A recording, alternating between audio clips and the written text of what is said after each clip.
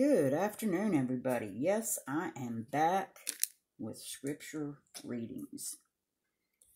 I have been nudged by the Most High to start doing this again, and I'll have to ask forgiveness for not paying attention and not getting it done until a couple of people asked if I'd be doing it again.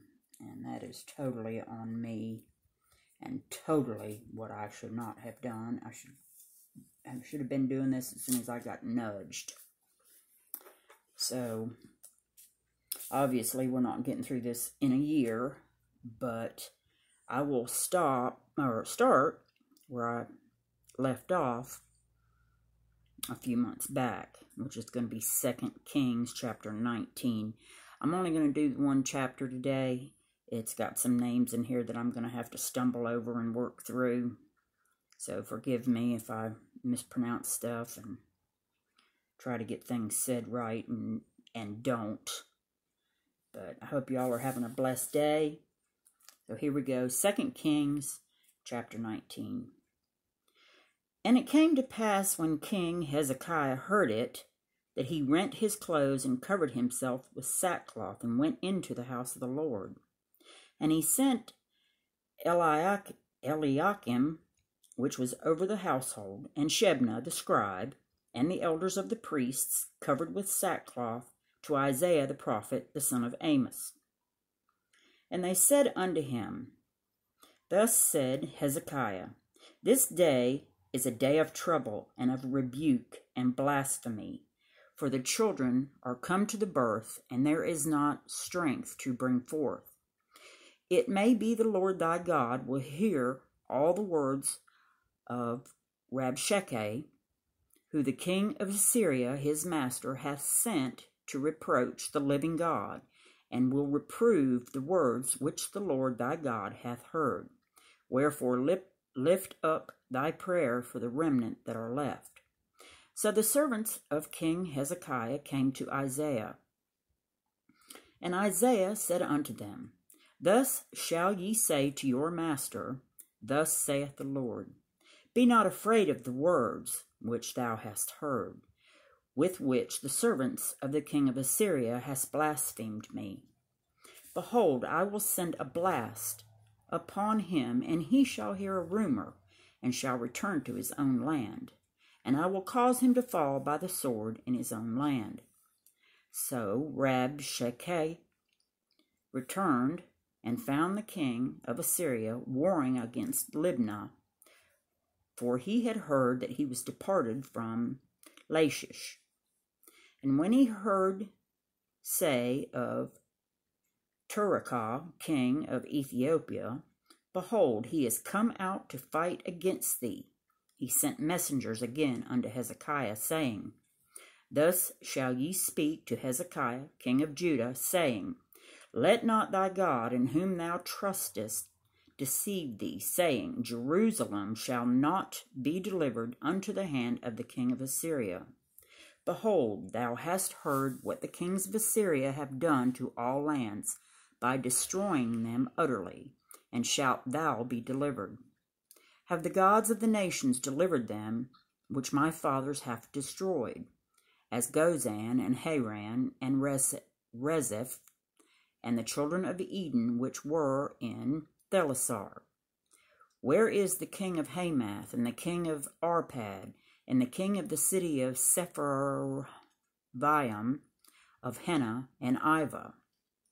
And Hezekiah received the letter of the land of the messengers, and read it.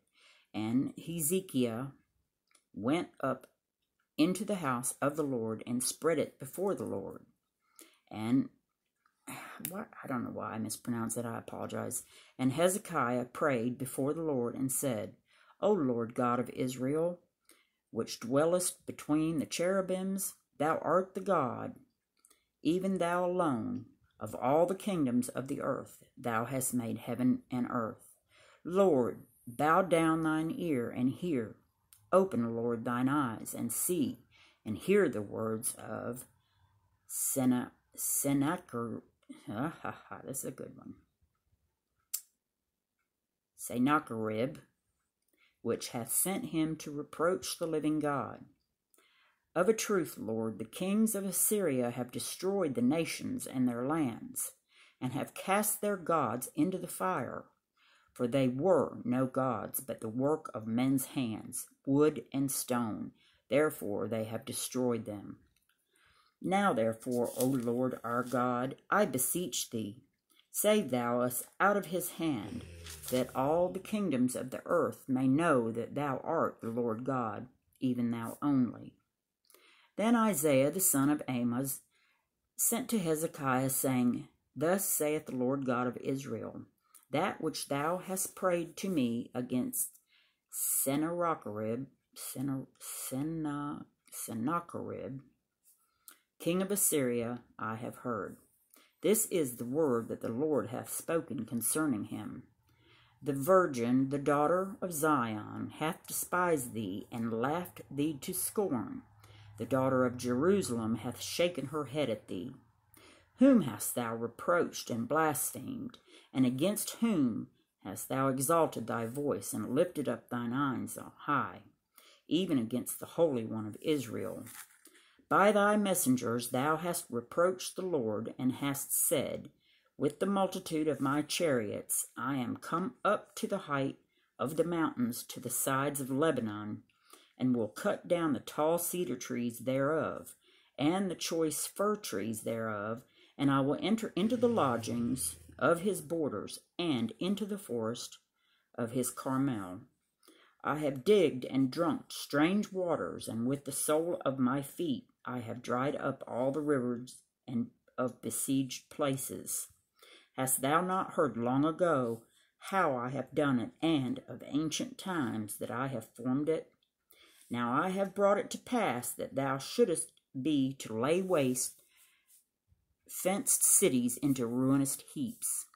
Therefore their inhabitants were of small power. They were dismayed and confounded. They were as the grass of the field, and as the green herb, as the grass on the housetops, and as corn blasted before it be grown up. But I know thy abode, and thy going out and thy coming in, and thy rage against me. Because thy rage against me and thy tumult is come up into mine ears, therefore I will put my hook in thy nose, and my bridle in thy lips, and I will turn thee back to the way by which thou camest. And this shall be a sign unto thee. Ye shall eat this year such things as grow of themselves, and in the second year that which springeth of the same, and in the third year sow ye, and reap, and plant vineyards, and eat the fruits thereof. And the remnant that is escaped of the house of Judah shall yet again take root downward, and bear fruit upward. For out of Jerusalem shall go forth a remnant, and they that escape out of Mount Zion, the zeal of the Lord of hosts shall do this.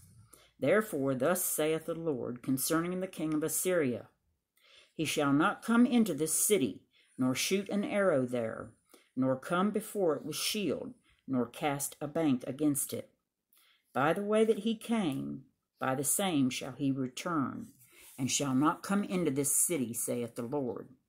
For I will defend this city to save it, for mine own sake, and for my servant David's sake.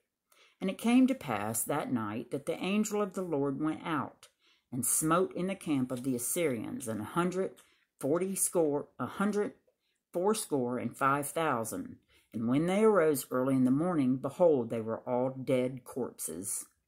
So Sennacherib, king of Assyria, departed, and went and returned, and dwelt with Nineveh. And it came to pass, as he was worshipping in the house of Nisroch, his god, that Adramelech and Sharezer, his sons, smote him with the sword, and they escaped into the land of Armenia.